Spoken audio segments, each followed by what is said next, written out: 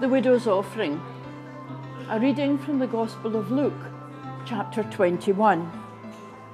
As Jesus looked up, he saw the rich putting their gifts into the temple treasury.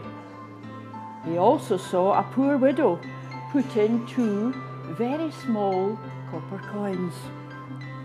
"Truly, I tell you," he said, "this poor widow has put in more than all the others.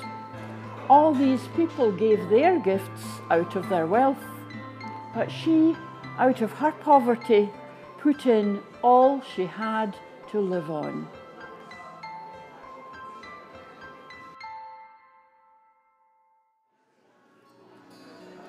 I was really glad that Janine agreed to be in the painting.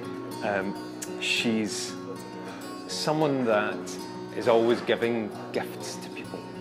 Anyone that has got to know her well, and I've got to know her when she comes in on a Wednesday into St George's Tron, to the Wednesday lunchtime service. And she has the most thoughtful little gifts to give to people.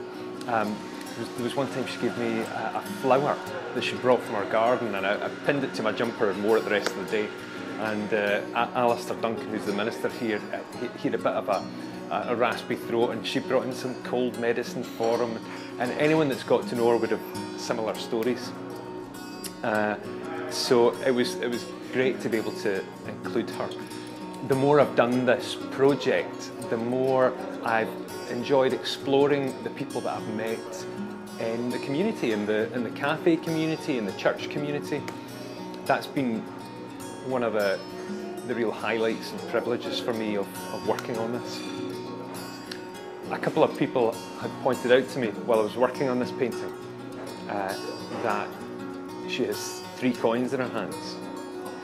And wouldn't it perhaps be more biblical if she had 2, which is what the text has? I suppose the whole basis of this project is having my portrait paintings set in 21st century Glasgow. So if I was thinking specifically about being really accurate, I would need to be in the Middle East and in the past. But the reason that there's 3 coins in her hands is really simple. That's exactly what was in her pocket at the time.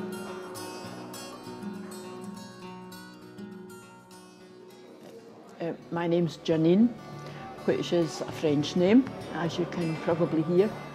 And although 1 or 2 people have it nowadays, when I was given that name in the middle of the war, Martha Street Registry Office said to my father, "It's not a name, and we're not putting it down." So Mum was quite upset when he got back home, and she said, "But you know, that was what we arranged." So later on, I investigated that name, and it apparently means in Hebrew, "a little gift of God." Came into this church, I honestly can't remember.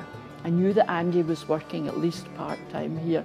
So when I came in and Andy was distributing the orders of service, I thought I was in the right place, all right.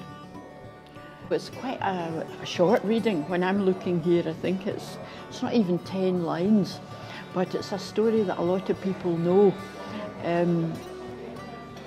And it must be there for a very powerful teaching one, or evidence of Jesus' activity, that people do know what they mean when they say a widow's mite. I think they usually mean I haven't got a lot of an income. But when I'm looking at that story or looking at it again, and I think every time you read it or act in it or see somebody else depicting it, it tells you something else that maybe relates to something that's happened recently. When I look at it again today, I think, how did Jesus know that she was poor? He certainly knows these rich people who are mentioned in the other bit of the story, and he's quite hard on them because they're showy people that presumably believe their wealth shows how much loved they are by God. And of course, poor people are, in that wrong understanding, are somehow despised by God or left by the wayside, we might say. But it says, "Truly I tell you," and that truly, I think is really saying, you better believe it this time because I've told you actually before. But this poor widow, how does he know she's poor? In Iain's picture, she's kind of looking at her coins, but actually looking at some audience, the listeners that were there, Jesus was talking to, or the people that are in this church. All these people, he knows, and Jesus talking now, shows his own prophetic insight. He knows where they got their wealth from. We don't know the details of that. We know bits of that in other bits of the scriptures, but they gave out plenty of what they had. So taking a couple of £1,000 out, you won't really miss it, will you? But somehow he seems to have insight into her.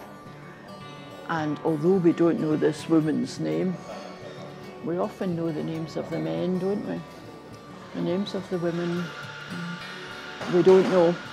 And that's maybe to do with something else, you know, but she's just known to us really as this poor widow.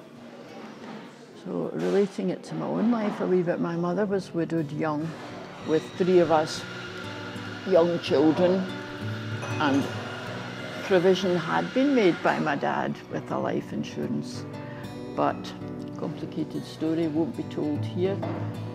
Relatives embezzled that money and left her very poor, and often asking for her money back. And you know, I can remember as a child being sad because she would be crying on the phone, pleading with a very close relative who had this cash. And I just think, despite that, none of the 3 of us children starved, and Mum was frugal and wise in looking after food for us and making clothes for us. And so I really, out of that story, have thought a lot about my own self in a way that when I originally read that story years ago, or where one once heard it from a pulpit, didn't really mean anything except, yeah, that was the story of the widow. So although we don't know her name, she's kind of the widow par excellence, isn't she? She could really have a capital W here. And I think also of the Sermon on the Mount, where widows and the poor and, you know, have to be looked after. The early church did it, we think, and it's of course still a mandate for us nowadays. So that woman in that painting doesn't appear to be frightened that she's actually given away that week's, in our parlance, child benefitter. And yet we know, of course, those things didn't exist. She seems confident enough. She does look at her coins to give them away. So it reminds me of another quote that talks about throwing your bread in the waters. And you think, can this be wise? It's not wise in the terms of our society, but sometimes it brings great unexpected blessings. So I hope it brings that for the artist and for the many people that come in here, and we don't know which corner they're coming in or what they're coming in for. I hope that bit of the gospel gives them confidence, and that they also enjoy their plate of soup.